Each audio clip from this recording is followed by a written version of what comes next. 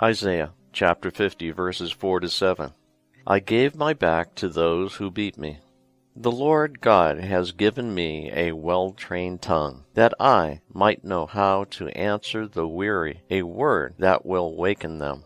Morning after morning, He wakens my ear to hear as disciples do. The Lord God opened my ear. I did not refuse, did not turn away. I gave my back to those who beat me, my cheeks to those who tore out my beard. My face I did not hide from insults and spitting. The Lord God is my help, therefore I am not disgraced. Therefore I have set my face like flint, knowing that I shall not be put to shame.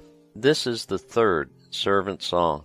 The servant is speaking to the Lord. He recognizes that God is using him to deliver messages of comfort to the weary. The Spirit speaks to us, but far too often we choose not to listen. The servant who is speaking had chosen to listen and acknowledges that his gift is not his own, but given to him by God. He didn't rebel against God's use of him. No, he accepted God's challenge and did God's work. Just like Jesus, he willingly submits to insults and beatings. When Jesus was in the garden, he asked his Father to let the cup of his persecution and death pass him by. That was not the Father's will. So just like this servant, Jesus obediently accepted the Father's will.